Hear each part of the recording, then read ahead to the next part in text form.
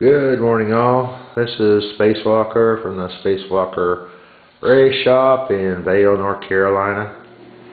I just thought I'd share with all my method for holding a car while it's being painted. It's very simple, and I think I'm going to make a new product to sell. I'm going to be selling 4 balsa sticks. They're 1 inch by 6 inch, which is the same size that I'm holding the new car that I'm working on. This is going to be a new limited car. Of course, it's going to feature the zero friction slide guides, and I'm making a 4th wheel out of balsa that will be attached to the car, and going to try a 4-fender limited car. Also, many of you might remember Nellie Faye. It had a problem at the race in December where the wheel wasn't able to be measured. We can see that there's a slice through the front fender here where the calipers can fit to measure the height of the wheel. And some of you might be having a problem with the fenders hitting the rail. As you can see, you have to put an angle in them to make sure that the wheels don't hit. Anyway, this is the method that I use for the paint stand. You can hold it in your hand or you can clamp it in a vise, whichever way you prefer. And this is just a shop hint, and I will be making the 1 inch by 6 inch balsa sticks available on my website. Here's the new car. I prefer to hold the car in my hand so I can rotate it for painting. You can also clamp it in a vise or some other kind of device. And I use the vise primarily for letting the paint dry. Now I'll show you how easy this is to take this balsa stick off. You just break it off like that, and it did leave a little bit of balsa sticking up there where it's not flat. That can be sanded off, but if you have a Dremel tool with a sanding disc on it, just crank that up.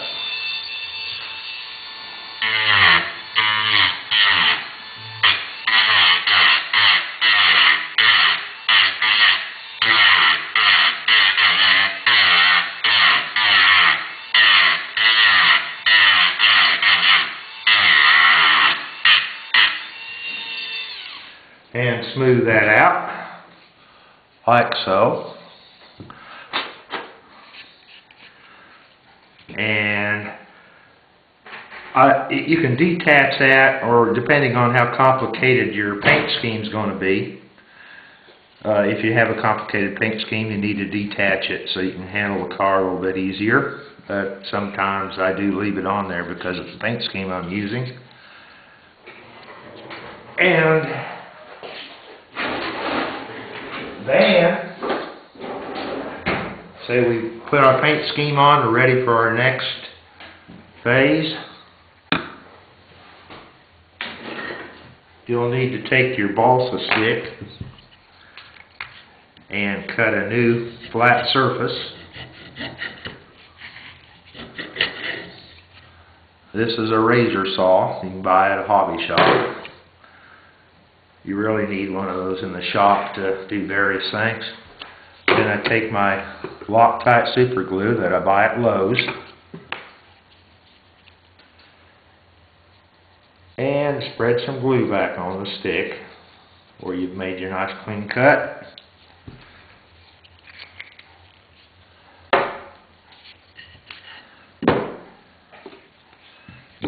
And we reattach the balsa stick, press down. This is going to be a little bit it sticks a lot easier before you put any paint on it. I'm placing this back in the same place I took it off.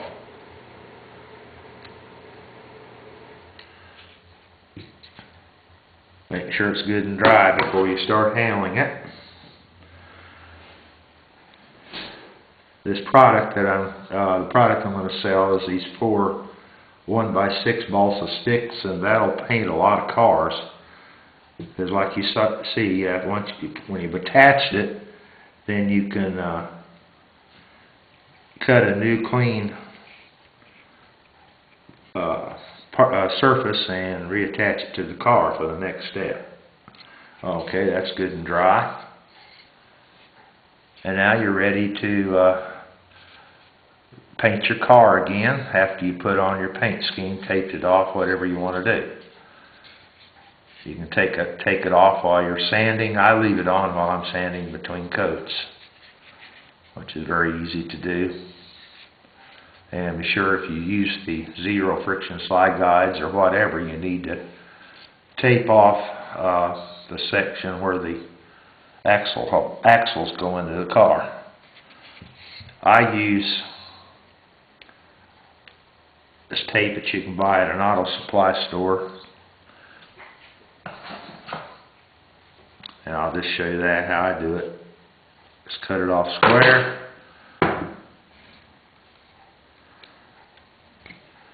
Place it over your axle hole like so. Take your X-Acto blade.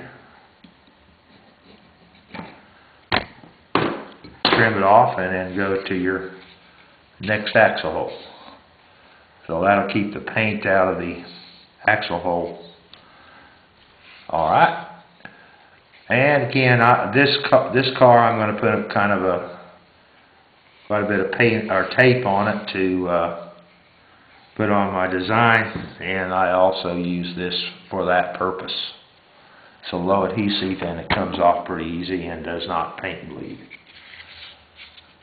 I would spray it, whatever, and then put it in the vise to dry. And we'll break this off again because I'm going to be putting my trim on. And there's your stick off. And if you want to reuse it, just cut some of it off to get a nice clean flat surface again. It's hard to re-stick it after you put glue on it.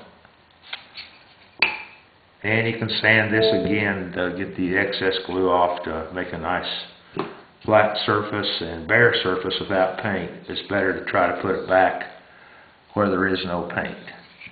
And the placement that I make right here, and I put the weight pocket tape that I also sell on my site, that will cover up where you attach the balsa stick.